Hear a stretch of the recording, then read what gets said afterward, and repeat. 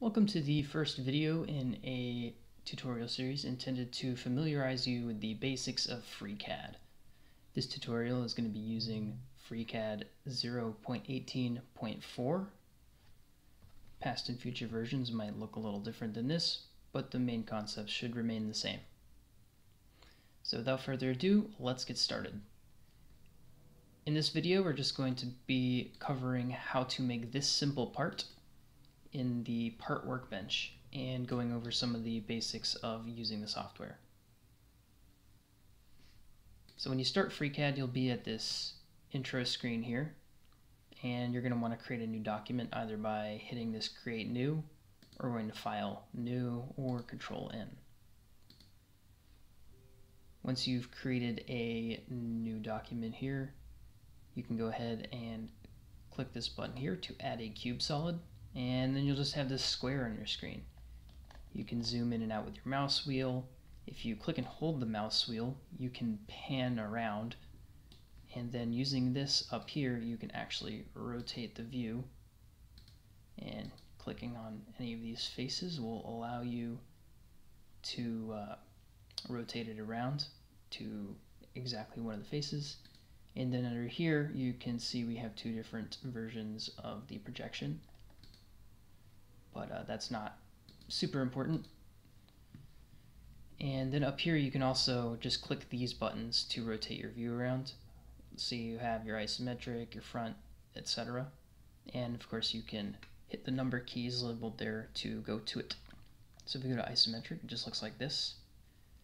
Now, if you want to rotate the camera around, you can pan with the middle mouse, like I said earlier, but if you are holding the middle mouse and then you also hold right click, you get a rotation like that. But generally speaking, you aren't going to be moving the camera around that much, so it's not a huge thing. But anyway, let's get on with the actual modeling. So we've got our cube here, and the first thing we want to make is this main rectangular prism shaped portion of the part. So in order to do that, we want to select that cube we added, and under the length, width, and height, we want to enter 10 for our length, which it already is, and 6 for our width to make it a little flatter, and then for our height, we want 15. Now you're wondering how I ended up with these measurements originally, and why are there no mouse controls for doing this stuff? Generally, when you do something in CAD, you want to have your design actually laid out on paper or something first, so you can just go in here and enter your measurements and you know exactly what you need to do before you even start modeling in CAD. But anyway, so we've got our basic part here, and for the next portion, we want to make this arc over the top.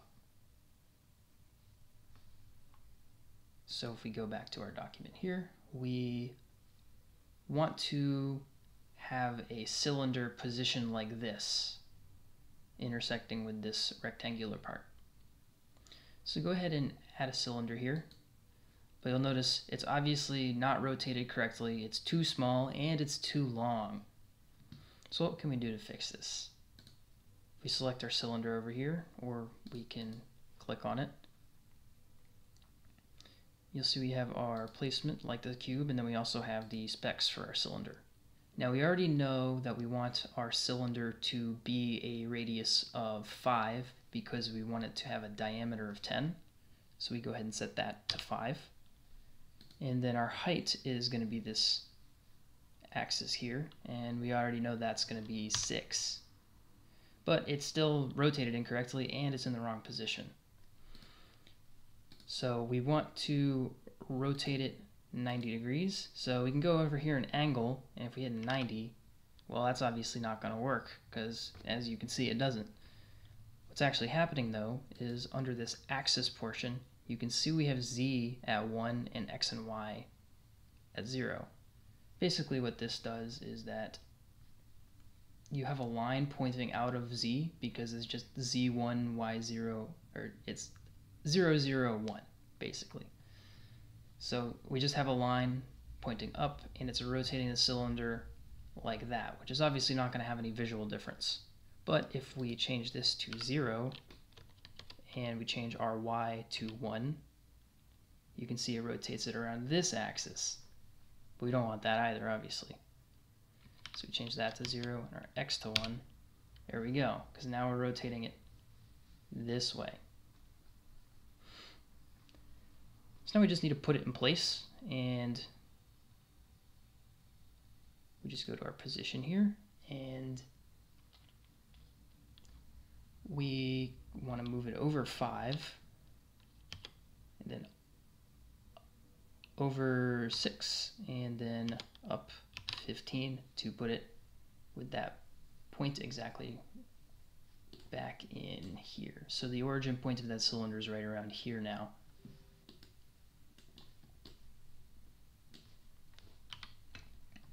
So we've got this, but you'll notice we have these strange artifacts right here.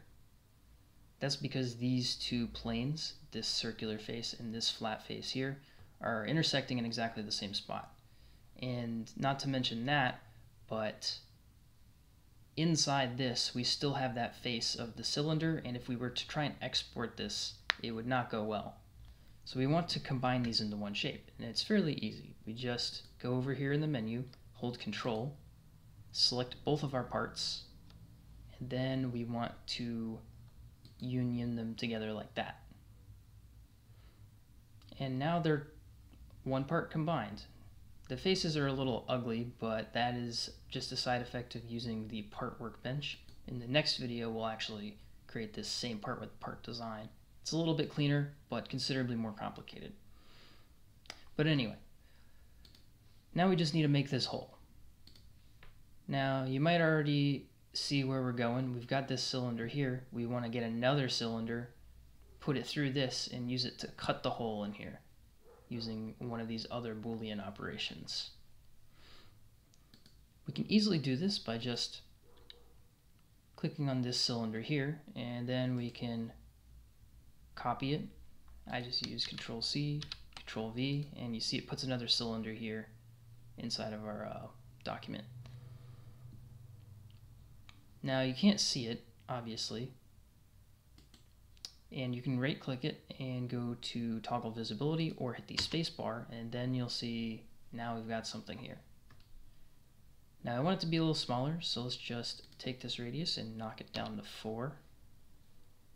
You can see it changes like that, and then we still have these faces intersecting, and the Boolean operations can sometimes encounter some trouble if they're like that.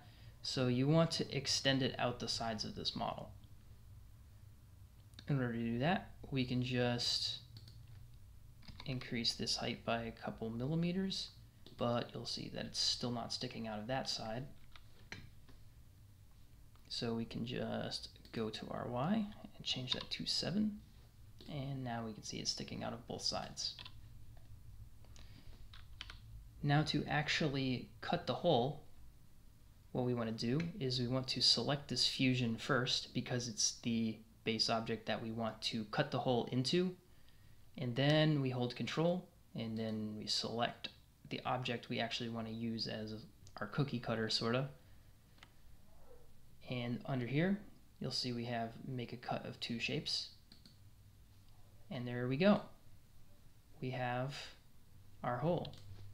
At this point we have the part that is exactly like the example. Now if you wanted to 3D print this, it's pretty easy. There are some more in-depth ways to go about generating a mesh, but the easiest way is to just select your part there and go to Export, and then under here we can just export it as our test part, and it's going to ask if I want to overwrite, and I do. There we go. You could go load that STL into a slicer for 3D printing or import it into another 3D modeling software, anything you want. So like I said, in the next video we'll be going over making this exact same part but with part design, which uses a different method of modeling, and it generally works a lot better for doing this kind of work.